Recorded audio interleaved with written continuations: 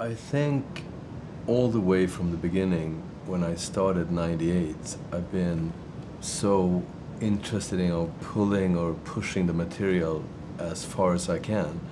So even me learning how to blow glass, I think I made, perhaps one or two pieces perfectly, trying to, and then I had to take another turn, kind of. When you see me blow glass, sometimes it looks like I don't know how to in certain points, which is, I'm always surprised when I get that feedback sometimes, but I think I like to see it as I know how to play, but I choose not to play the way that I'm learned. I had a goal about, especially coming here to Corning, I knew that the equipment was so great, the facilities were so great, so I knew that I could actually go bigger in sizes. And I think also, for me, it has been always, I think, when I see something, if that competes with my body, could be, doesn't have to be big. In my case, I guess it's always going towards being heavy, but when it competes with your own body, something happens. And I think that's one point of being a sculptor, when the volume creates something. And the reason I'm actually doing the work I'm doing, it's always some kind of handle on. It's been like this for a while. But it's also almost like it's my canvas, because where I'm going with myself and with the team is to a point where the jam session is almost over.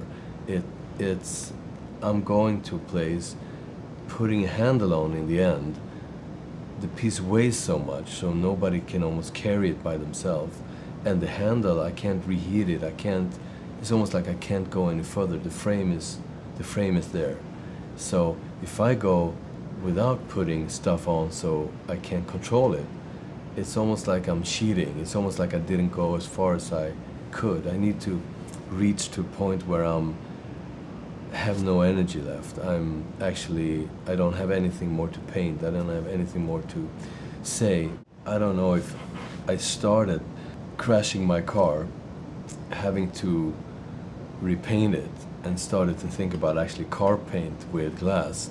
For me, combining them, I think maybe some glass collectors are really like, oh no, why do you paint this beautiful as it is? But when I do the stuff in the hot shop, what I think about, even I know I have pink color, orange color, whatever color in there, whatever pattern, I know I have it in the piece, but having the piece being warm as it is making it, I just see a glowing sculpture, shining reddish, orange, yellow.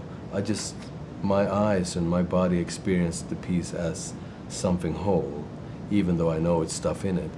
And when that is annealed and cooled down after a couple of days, what comes out is, okay, pink, black, and clear glass. Oh no, I just lose the edges. I'm losing the violence or the energy that I put in there, making it with the team.